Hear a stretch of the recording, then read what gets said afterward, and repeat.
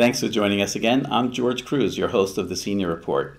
Today we're visiting Del Air Nursing and Rehabilitation Center and interviewing Personal Touch Home Health Agency and Veterans Home Care Home Health Agency, who've partnered up to provide services for our seniors.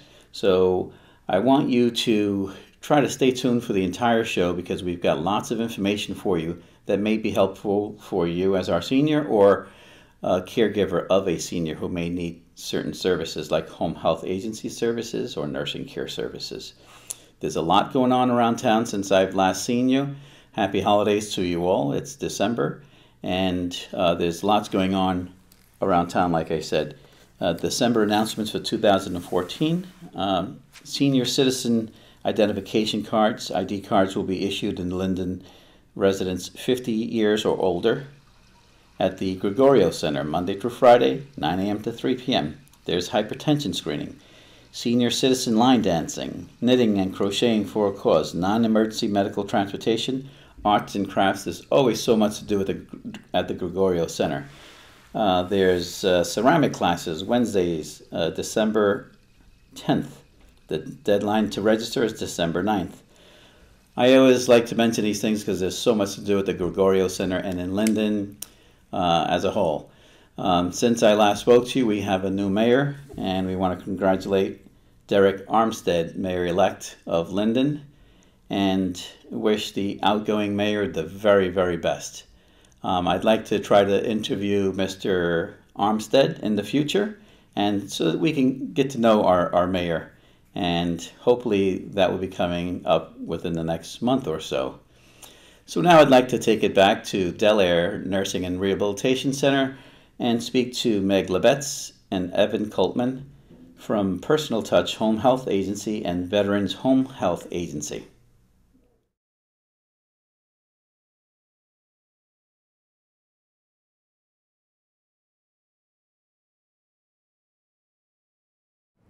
Thanks for joining us, folks. I'm your host of the Senior Report, George Cruz. We're taping today at Del Air Nursing and Rehabilitation Center, located in Linden, New Jersey, with two guests from Personal Touch Home Health Services, Meg Lebetz, and Veteran Home Care Service, Evan Coltman. Meg is the marketing coordinator for Personal Touch Home Services, and our show tries to connect you with home health services, products, and services that will benefit seniors and their caregivers. So we will talk briefly to the Meg Lebetz and Evan Coltman from Personal Touch and Veteran Home Care Services. We'll start with you, Meg. How long has Personal Touch Home Health Services been in business? Personal Touch has been in business since 1974, so 40 years. We first opened in Jamaica, Queens, New York, and we are privately owned and operated by a doctor and lawyer who are still actively involved in the business. And we operate in 13 states. Very good. I know you haven't been with the company for 40 years, right? I was born in 1974. What locations are you in New Jersey? We are in Neptune, Union City, Roselle Park, and Bloomfield. Well, that covers we have 4 offices. Covers a wide area of New Jersey. Yes. And what type of payment sources does Personal Touch accept? We accept some insurances, we accept private pay, veterans benefits, and we are one of the few home care agencies that do accept Medicaid. So we have a very large percentage of Medicaid and also DIFUS cases. Well, Meg, one of the things I want to do is I want to connect our seniors and their home caregivers with an appropriate referral. Our viewers want to take down numbers, websites, but we also want to hear about the services that you provide. And you call yourself Personal Touch, so I can imagine that your home health aides have a special way of caring for our residents. What services do you provide? We provide mainly non-skilled care. Basically, the services would be provided by a certified home health aide, and they would help in the activities of daily living, such as bathing, feeding, meal preparation, toileting, dressing, and transferring. Basically, all of the things that would enable a person to remain in their home. They're called the activities of daily living. Yes. So we always want to make sure that if you're watching our show, the Senior Report, that you're protected. Yes. You're well cared for. So are your home health aides and employees bonded employees? You do a background check, Yes. drug screenings? Yes. So forth. We run thorough background screens, and we do vigorous background checks and drug testing. We also check their licenses twice a month, and they are bonded, licensed, and insured by the agency. So Meg, how do you go about hiring your employees? Basically, they come into the office and we meet them face to face, and they're required to bring in their identification and their license. They also complete a packet of information, and they take some tests, and we initiate the process in that way. If they meet those minimum requirements, then we proceed to an orientation. We do the check with the State Board of Nursing on their license, and we check at least 3 references, 2 professional and 1 personal. Okay. Now, Personal Touch is accredited by CHAP. Yes. Can you explain what CHAP means and Sure. why is that important to our viewers? We are accredited by CHAP. They are the Community Health Accreditation Program. It means that this is basically another thing that sets us apart from other agencies. It means that we adhere with a set of quality and performance above the minimum standard. We also work very closely with Medicaid, so our offices are held to much stricter practices. Very good. So there's an organization. Yes. Mm-hmm. Okay. Can you explain how the process works to get a family member care? Sure. The initial process basically we're able to initiate the care plan within 48 hours of receiving the referral. And basically we receive the referral, we follow up with a family member. If it's necessary, I will go to the patient's home or possibly the hospital, or we just consult with the social worker over the phone. We take some very basic information and we start to investigate a payer source, whether it be private pay or Medicaid. If it is Medicaid, we do ask that the patient has a Medicaid number that's already given. We don't really assist with them going about getting Medicaid, but if they are already given a number, we work with their caseworker if it's a managed Medicaid. Within that 48 hours, we are able to get doctor's orders for the home care, and we can assess how many hours the patient actually needs. And between the social worker, the patient, a family member, and us, we can get things rolling within 48 hours. Okay, Meg, so in a setting like this, we're at Delaware Nursing and Rehabilitation Center. Can a social worker from here contact you if a patient was admitted from a local hospital? Yes. And they're ready for discharge? Does a social worker contact you with the referral? Yes. So will you come in to see the patient? If necessary, I do, and or you're able to fax the social worker can fax the referral to me, or call it in or email it, and I do follow up very promptly. I take phone calls in the evening, I take them on the weekend, and we initiate some kind of plan, and it ties into our name, Personal Touch.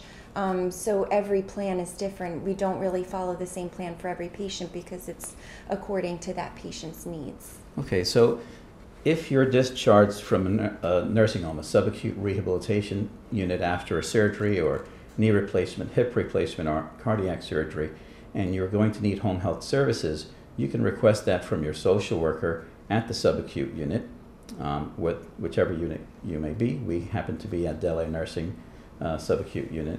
And the social worker will refer you to a home health agency who may visit you here, do a quick assessment, and set things up for home health services at home. Now, you can tie other services in if you want to maximize the services that are available to you. A lot of folks don't know what's available to them until they actually need the service, and they're in a position where they're going to need a referral. So that's why we have Evan Coltman here today. So I didn't forget you, Evan, but how did Personal Touch become involved and partner with Veterans Home Care? We basically have had patients in the past from Veterans Home Care, and Evan actually brought it to our attention that he thought it would be a great thing for us to work together. And since we do visit a lot of the same places and have the same contacts, we're able to introduce both services together. Okay. And it's really been going very well. Right. Now, it's essentially what we're trying to do is relate to people that there is a funding source through utilizing VA benefits to help fund the cost of private duty home care services.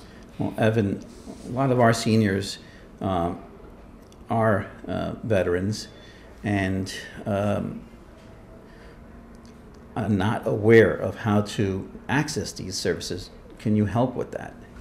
Yeah, absolutely. I mean, I think the first challenge and the reason that I love doing stuff like this is to get the information out there, so that veterans and surviving spouses of veterans know that they might be eligible for benefits from the VA to help fund their private duty home care.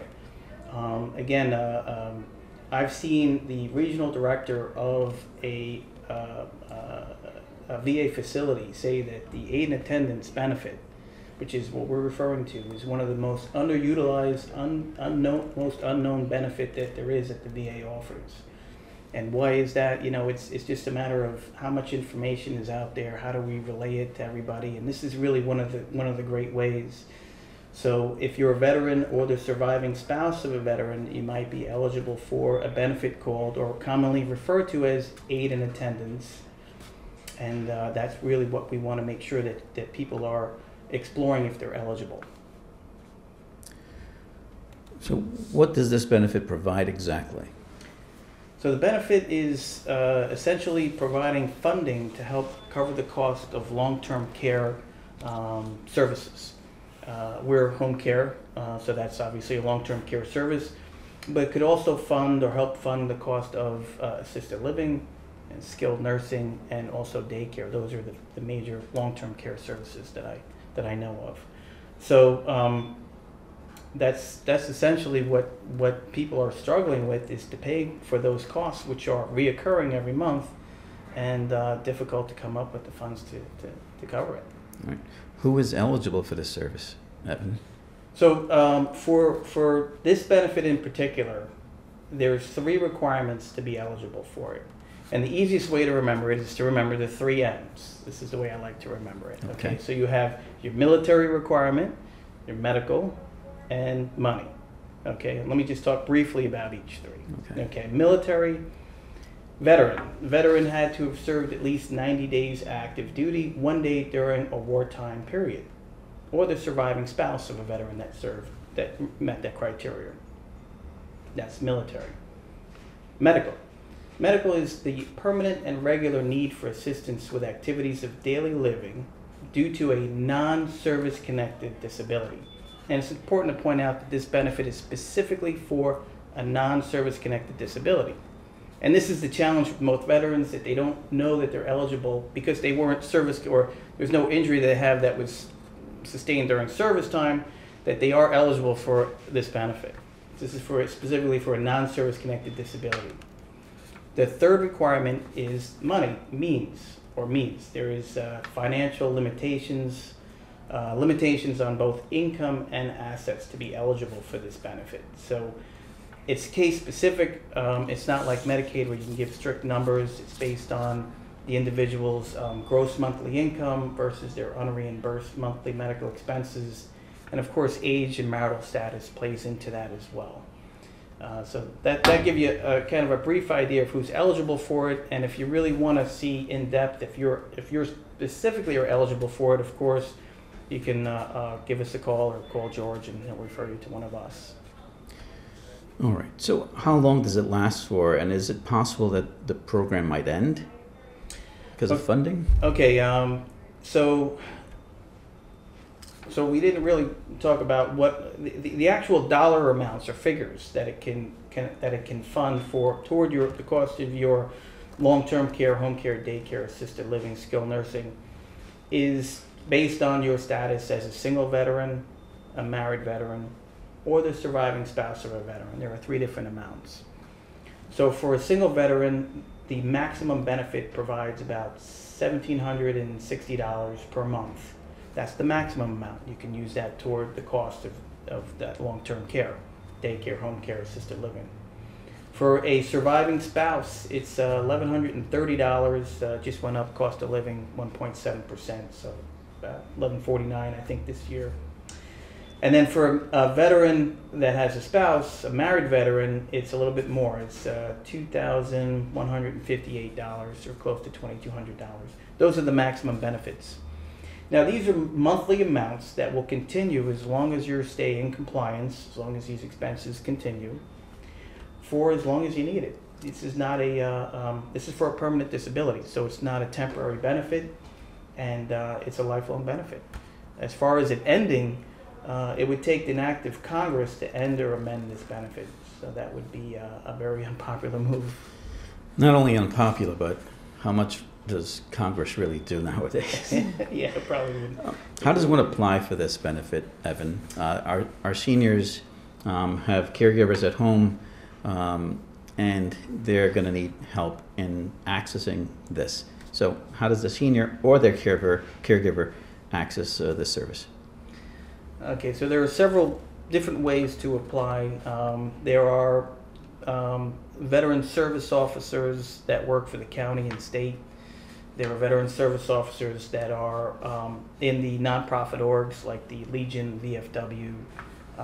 Of course, agencies like myself, I'm a home care agency, but we have a VA accredited attorney, so we are able to assist people in applying. We do the applications ourselves. You know, the one thing I would say is if you're going to apply for the benefit, make sure to use a representative or somebody that knows what they're doing. It doesn't necessarily have to cost you anything. It shouldn't cost you anything. In fact, it's federally prohibited to charge a veteran for applying for a fee for applying for veterans benefits. Of course, we don't do that. We're a home care company. We charge for home care, and we use the funding from this benefit to help pay for it. But you know, like I said, the one thing I would say is if you're going to use veterans home care, that's great, or use a veteran service officer from the county, state, or one of the nonprofit orgs, so that you're well represented in filing your claim. Because if you send a claim yourself and you've never filled one out before, chances are you're not doing it perfectly right, and that's why the adjudication time can take seemingly forever. I see. Can you give me an example of how long it may take? Well, and I'll give you an example. I'm correcting a claim that somebody did themselves with the help of a family member. It was filed in June of 2013. Okay, so we are now in the last month of 2014. It is not even close to being adjudicated. Wow. So I'm gonna send in, and I saw the actual original application. It was just done incorrectly, sent to the wrong district RO. So we're going to send an amendment down to the Philly Pension Center and get it going. And we also can, if adjudication times takes a long time, we can also get the help of a congressman involved. All congressmen have congressional liaisons in the VA's regional offices that can help if there's an exorbitant amount of time the VA is taking to adjudicate the claim. Okay.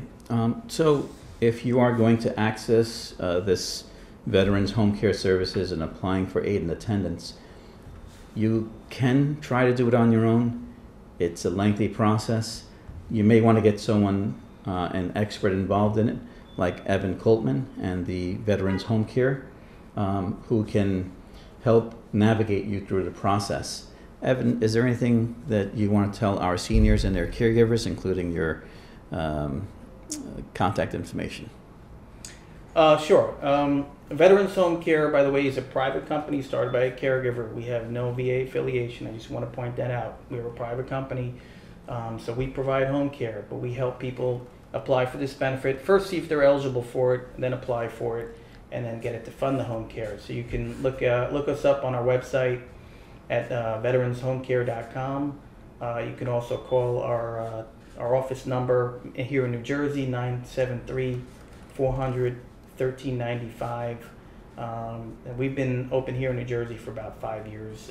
We started out in St. Louis 12 years ago, but I'm assuming everybody here is local that's going to be watching. Yes. So just call the office number 973-400-1395, and we'll help you just to see if you just want to see if you're eligible. Give us a call. We'll be happy to do it. And do you have a website that they can access? Yeah, the www.veteranshomecare.com, spelled out all one word with the S, veteranshomecare.com. Very good. Thank Meg, you. if there's anything you'd like to get across to our seniors and their caregivers today, including your website and number and any other information you may want to share Sure. with our seniors. We also offer companion services in housekeeping, so that's really a good idea if somebody is also just coming out of the hospital and need that for short term. Companion is more of a social, more than a medical based visit. It would be shopping and maybe some light meal preparation and maybe playing cards or watching TV. So we do those services also. And I am the representative for all of New Jersey, and I can be reached at 848-303-0902, or you can visit our website at www.pthomecare.com. And just in case there's people like this is Veterans Home Care and Personal Touch Home Care. If you're confused about the relationship or where we're going here, we actually use Personal Touch Home Care. We contract through our network of providers, and this is how we provide home care all over the state and most of the country, is by contracting with licensed home care companies, reputable ones that have been around a long time and are proven in the community. So we have been using Personal Touch for almost all 5 years that we've been here in New Jersey, and I would say that we've had, and our clients have had a great experience. So we're actually contracting or subcontracting the home care after we have vetted our cases, believe that we have a good qualified case, somebody that's eligible for aid and attendance, and then we do the application with the client, including a home appointment where we help fill it out, submit it, and then we contract the home care. We even fund it while we're waiting for the VA to adjudicate the claim, because it still takes several months. And then when they get the funds from the VA, then they pay for the home care service. So that's our relationship. It's fantastic, and that helps the senior out for sure. So Evan Coltman, Meg Lebetz, I want to thank you both for appearing on the Senior Report and explaining to our seniors and their caregivers the services that you provide. We try to bring you quality services and products through the Senior Report. So today, having Veterans Home Care and Personal Touch is our way of reaching out to our seniors and their caregivers. Keep watching the show, and we'll see you again very soon. Now back to the studio, where we'll give you an update on what's going on around town. Thanks for joining us, folks. I'm George Cruz, your host of the Senior Report. Again, we try to bring you services and products for seniors and your caregivers. Please stay tuned to the Senior Report as we transition into a new year. Happy holidays to all of you. And we hope within the next month or so to visit and interview our new mayor, Derek Armstead. We wish the outgoing mayor the very, very best, and happy holidays to you all.